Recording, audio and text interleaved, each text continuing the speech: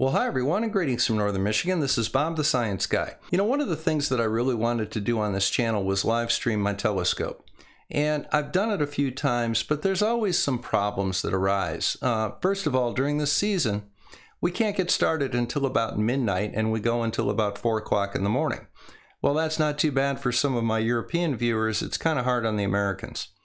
The other thing is, whenever you're using something as complicated as a computerized system which you're operating remotely, there's always going to be gremlins that arise. The camera stops functioning, the telescope loses direction, the cables get tangled up. You constantly have to run down and fix things, and that kind of disrupts the flow of the live stream. The other thing is, even when everything is working well, the images that we take are generally 30 to 120 second exposures, and when you're doing 10 or 20 of those, it takes time.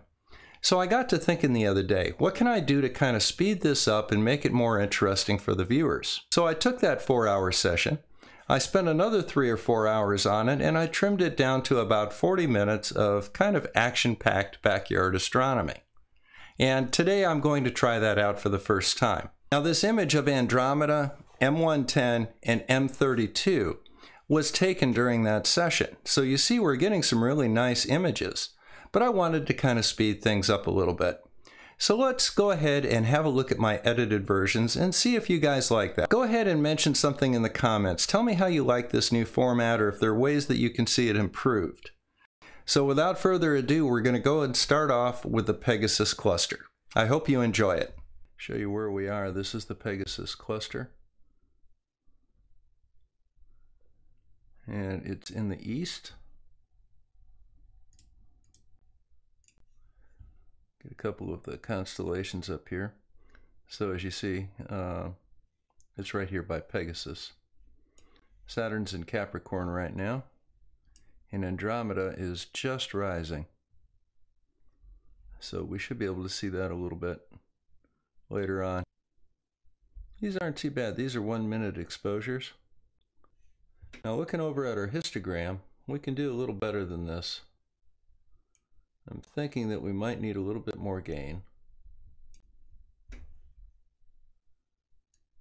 Generally around 250 is good.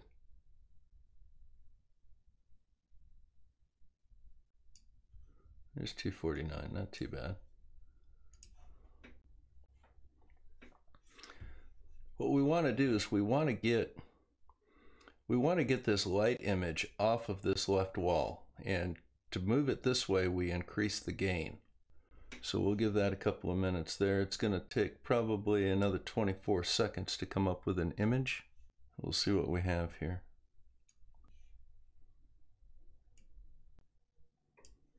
So you see it's coming off a little bit. Might want to bring this up to about 90 seconds.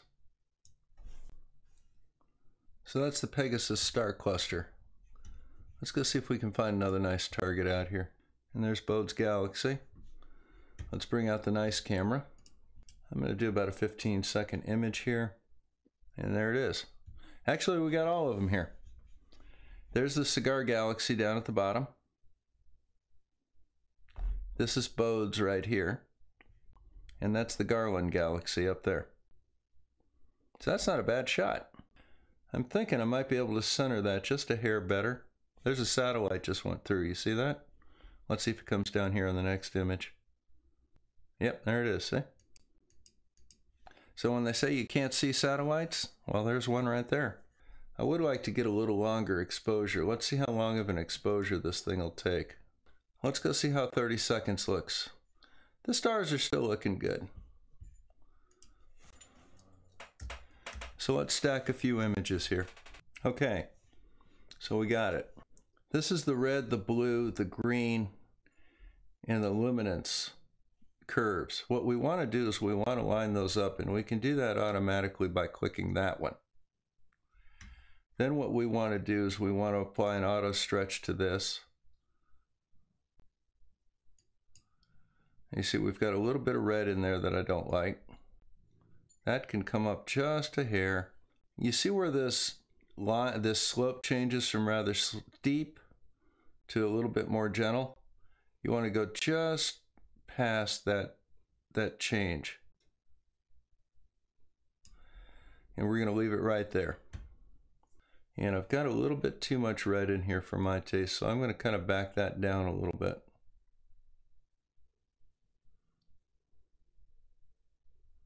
That's a little better. Now we're going to start stacking some images. So we've got about 2 minutes worth of images here. You're starting to see some nice detail in bodes. You can clearly see that that's not a star right there. That's the Garland galaxy. And this is the Cigar galaxy. And you're seeing some of the central red core here. So here's the image we just took. So there's the Garland, there's bodes, there's the Cigar galaxy. Didn't turn out too bad.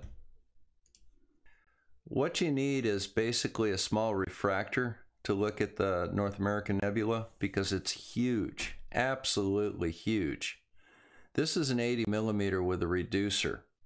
Let me go over to the North American Nebula next. How's that sound? We'll see how much you can see with an 80 millimeter refractor, which is a relatively small refractor. North American Nebula is in the constellation Cygnus, by the way. So you see this big cross in the sky, and if you look carefully, you can see these wingtips. But you basically see this, and you see those. Where that central star is, the North American Nebula is not far from there. It's right up in this area, as I recall. And there it is right there. See it? So here's New England. Here's the Great Lakes where I am. Florida's down here. There's Texas. Goes out to California, and then all of this up in here.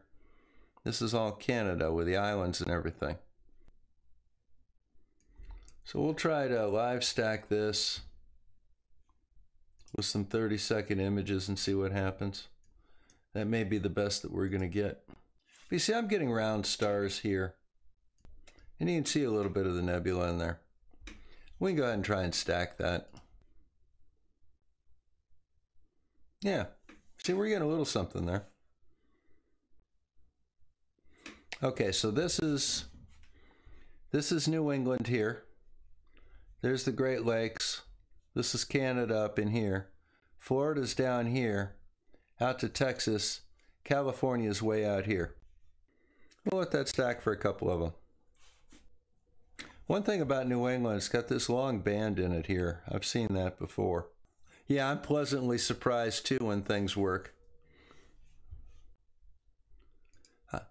I'm going to let that go ahead and collect a few images here. That's not too bad. There's your little cluster.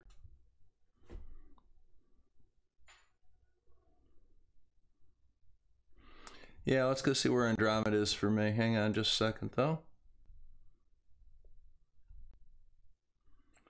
Oh, we're getting a little banding there.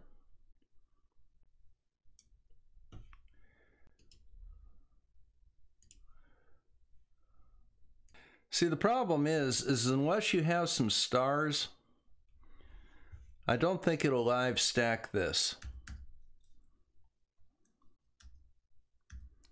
Because it can't align it. I mean, we can try.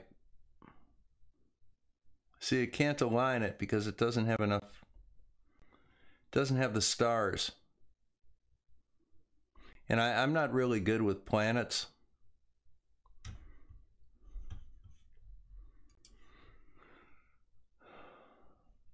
But you can see a little bit of Jupiter there.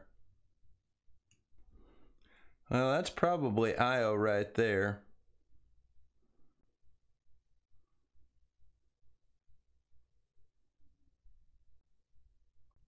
Europa and Ganymede. Let's go see what this says.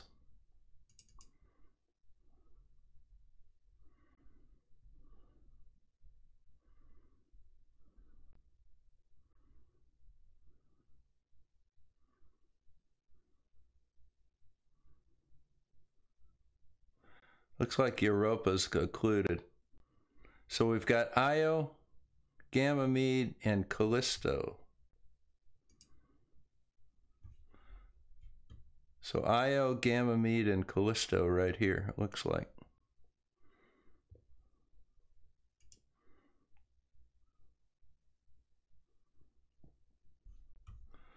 Well, since we happen to be out here, there's another one out here too. There we go.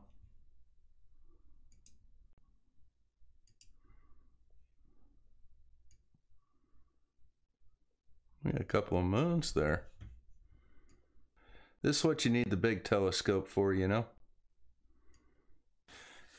Yeah, this little 80mm just doesn't really get enough light. One of these days when I get 1 million subscribers, I'll get a 16-inch. You know, of course, this is going to be hoping beyond hope. But, you know, I got to check. Well, there it is. There's Pluto. I'm going to cheat here. I'm going to try the auto gain and auto exposure. Well, according to that, we should have Pluto somewhere in there. Well, there's that triangle with stars, I think.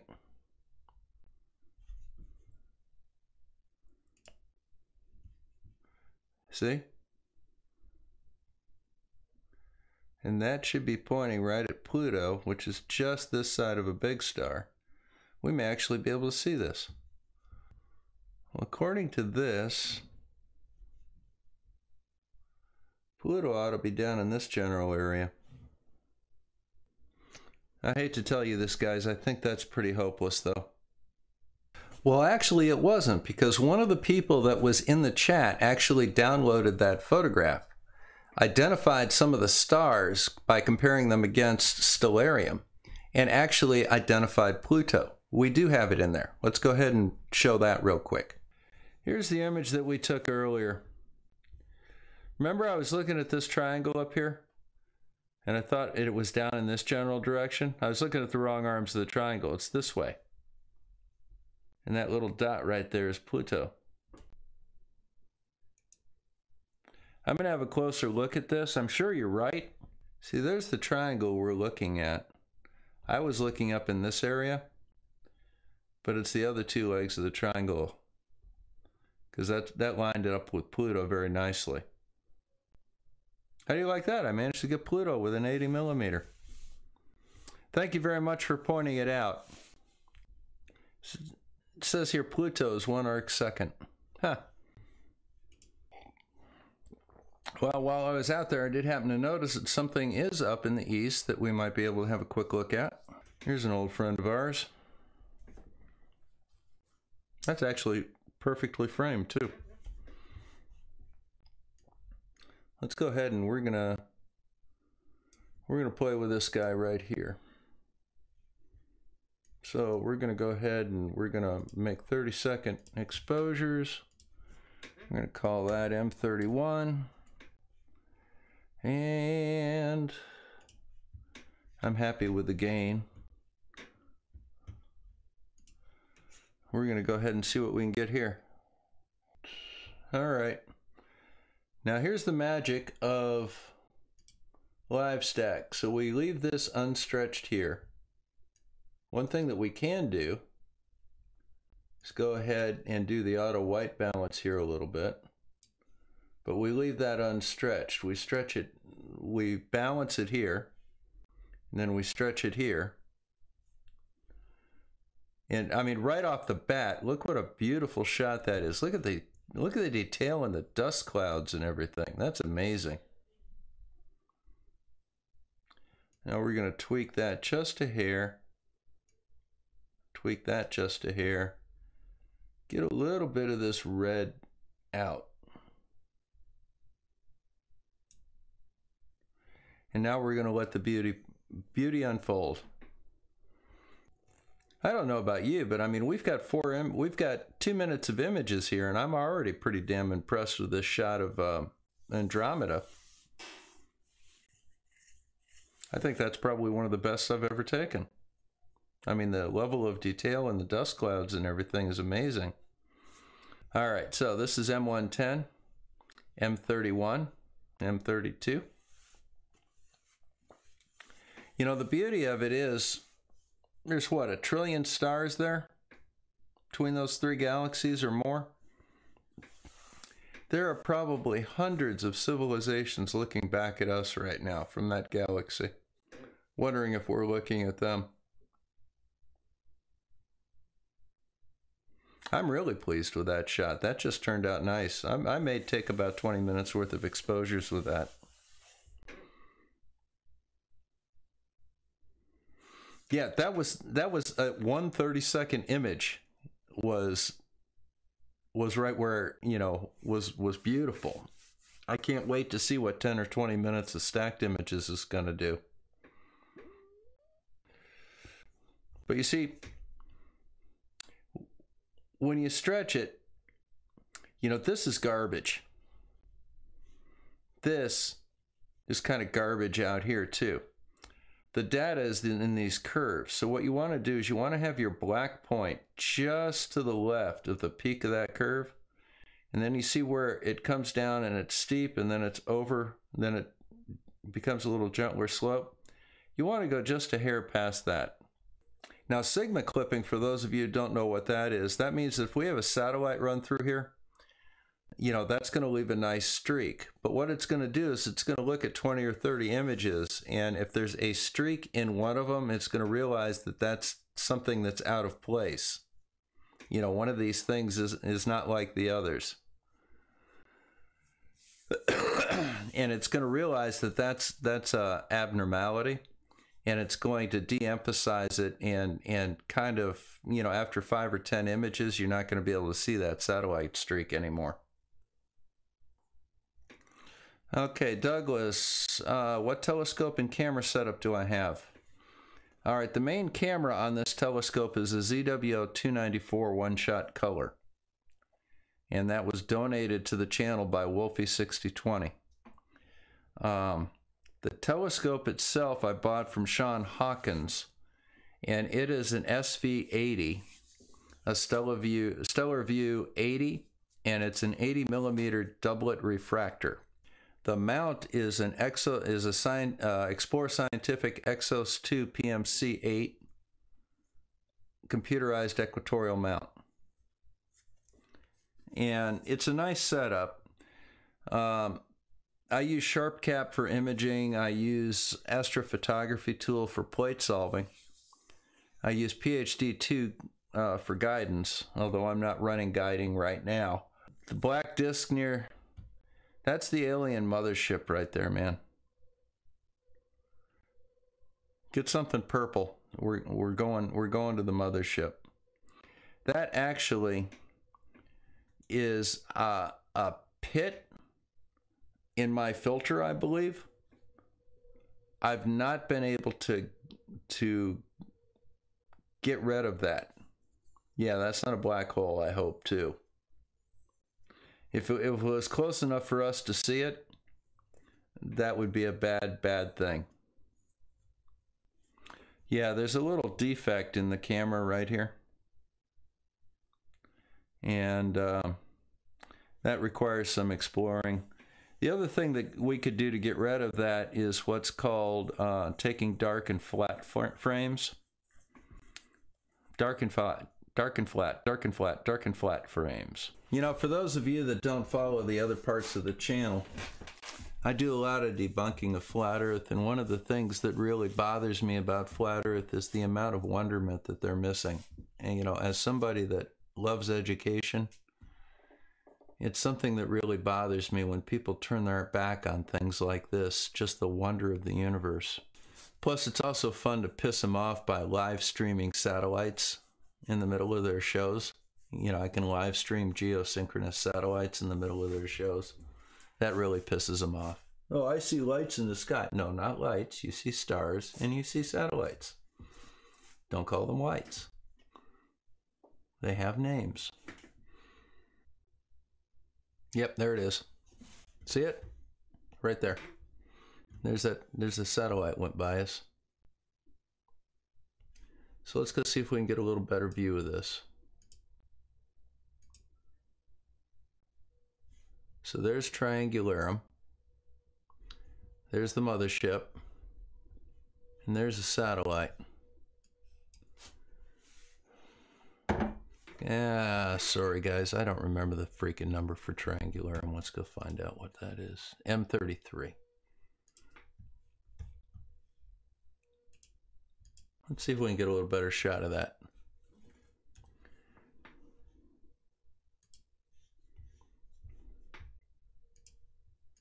I love this live stack feature, man. You can really see some nice detail with it. Oh, now I haven't changed that yet. So you see how bad that looks?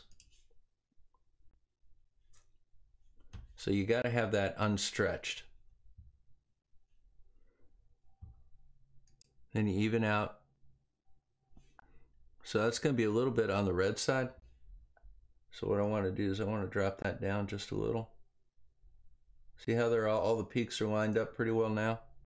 Now let's stretch it. And there we go. Now we want it just to the left. I'm thinking that's probably going to be good enough right there. We're going to need a few more images to stack to get any detail though. You know the thing that absolutely amazes me about Andromeda? You know the moon is half a degree in diameter. Andromeda is 2.5 degrees. And if you could see it with your naked eye, it would be 5 times as wide as the moon. That's huge. Triangulum is a challenging galaxy to hit because it's faint, as you say. That's why we're going to stack a few of these images and see what we find. We've got 2 minutes worth of data right now. 2.5. All right, you don't like Triangulum? What do you want to see there, Chief? Dequade man. You can choose the next target. How's that sound? What do you want to see? Yeah, Mars is tiny. This, you know, that's the weird thing about astronomy that I think a lot of people that are new to it don't think about. And that is, if you want to see planets and things like that that are close, you need a big telescope. If you want to see nebula, which are very far away, you need a small telescope. You got as much of Andromeda as I could get. That actually was one of the better shots of Andromeda I've been able to capture. But let's see what else we have laying around here. Here's the cool thing about Sky Tracker. It'll actually tell you what's available. So let's look at some deep sky objects. These are all the things that you see in the deep sky right now. That's too low for me to hit. Black-eyed galaxy is a great galaxy to look at, but it's too low. I'm limited to 40 degrees in the west and southwest. Double cluster in Perseus, because I'm already over here, but... Well, I think I found it. There's the moon. Yep, that would be the moon. I know, it's taking a second. It's my chicken. Let me cook it, though. Getting a little atmospheric rumble today, it looks like. Look at the mountains right here, man. Man, you can make those out nicely.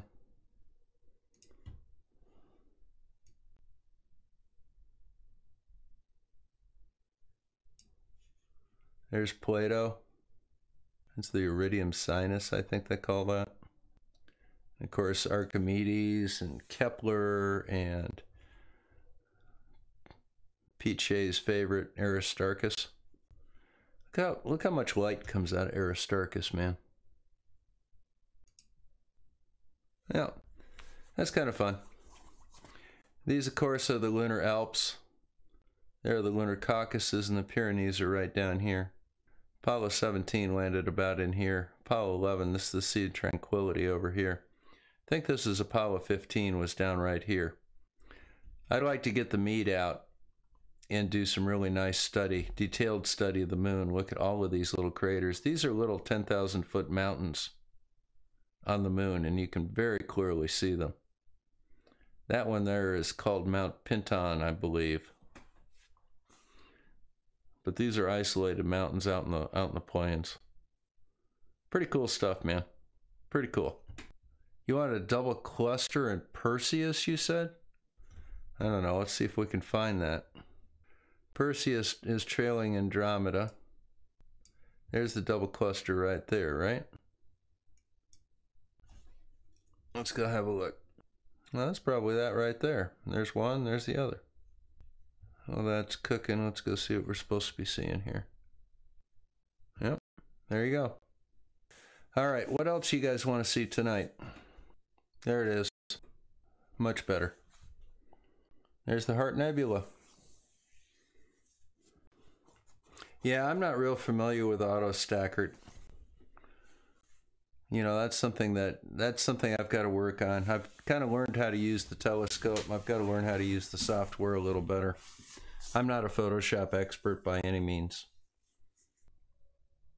That's kind of a nice looking shot though. I'm pleased with that. Yeah, it's great when it works. That's the problem that you run into. It's just temperamental. This has a focal length of about 550. There's a little galaxy not far from here, so I'm going to go ahead and save this image because, quite frankly, I think that's a nice image. Not bad for 5 minutes worth of imaging. Yeah. That's pretty clearly the Heart Nebula. Well, according to this, we should be on them. Let's have a look. There they are. There's two right there. Okay. So there's two satellites right there. That is also a satellite of some sort too. The ones that are going this way are stars. That one there, as you see, is skewed off a little bit. And it's kind of holding position. Oh, this is a nice one right here. We should be able to hit that one pretty easy. This is the Eastern Veil Nebula. It's a really nice one. See it coming out? It's right here. Give it a couple more stacks.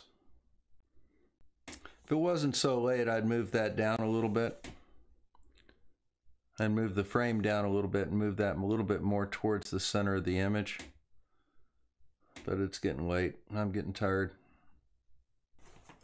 Now that the camera's set properly, we should be able to see this very nicely. There it is. That a little better? Hey, Miss Judy. Judy's one of our Patreons. Been very supportive of the channel. We're looking at the Eastern Veil Nebula. That's only 90-second exposures as well. Or that's only 90-second total data.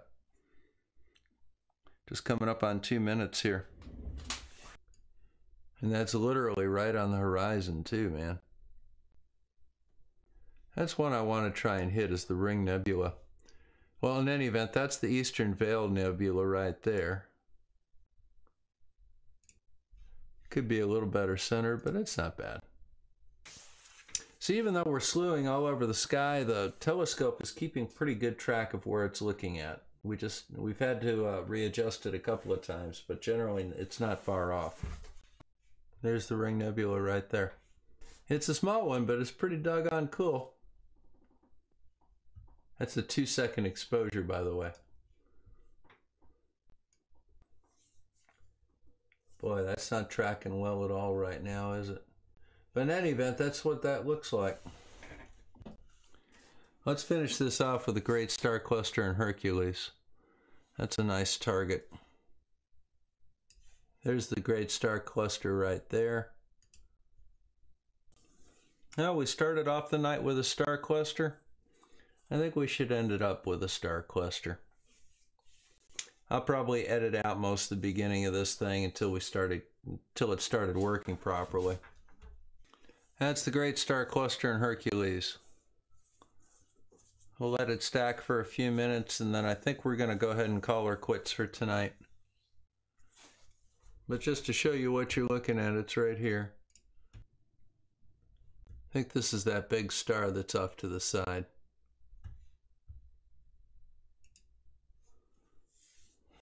I think that's this one right here.